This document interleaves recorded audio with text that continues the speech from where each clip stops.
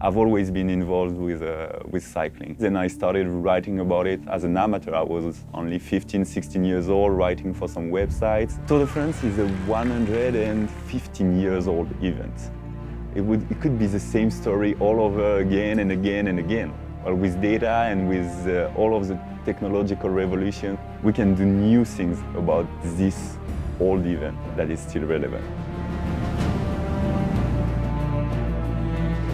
We got to know dimension data at the time where it was a big question of entering into a new era with the Tour de France, bringing some digital experience within the pack. We work with a very limited weight. Every single gram is important. Plus, with the solution, which work in a nest of 200 riders, so close to each other, with millions of spectators along the road to follow every single action during the Tour de France on every single rider.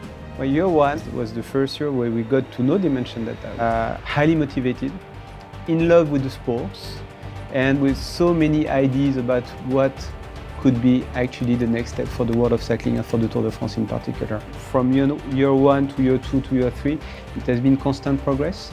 On the third year, we got an accuracy of 100%. And 4 years after, I mean, I'm so happy that we did it, because when you look at the progress made on the Tour de France, on the digital world, on the tracking, on the race center. So we have huge ambition, and the acceleration has been amazing, and there is still, you know, a lot of things to be done. We receive billions of data and information all over the race. We make a selection and we do journalism. We decide what's interesting and we decide how to present it to the people. We are addicted to information.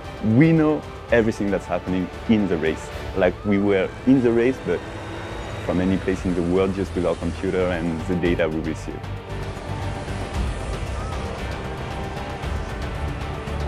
Those numbers are actually pretty high. I mean, if you look at the social network, I mean, the total number of fans is around, let's say, 6 million.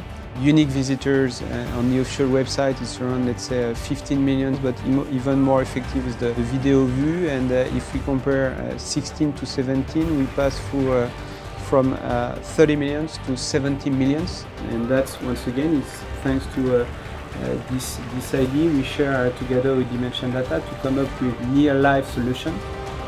Without dimension data, we'll still be where we were before dreaming about doing that.